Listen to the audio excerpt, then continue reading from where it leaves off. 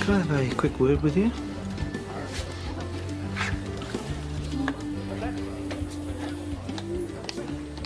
I get the feeling you're avoiding me. And I get the feeling you've got the wrong end of the stick. What does that mean? Just that things between us are a little confused, and I think we need to call it. Between us? Would you care to define that, or...? Okay. Before, when we were meeting up for drinks, it was fun. But the boundaries were clear. You were married. I'm still married. You know what I mean. You and we're still together. There's nothing to suggest that Susan and I aren't together. In fact, I can tell you that Susan and I are fine. You and Susan are obviously in trouble. I hope that it wasn't me that said anything to make you... You think this is about you? You think I'd throw away 30 years of marriage because of the advice I've from someone I just shared a couple of drinks with?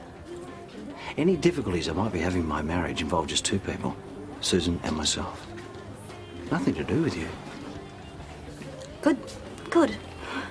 Good. So you feel better? Think you might be able to meet my eye now?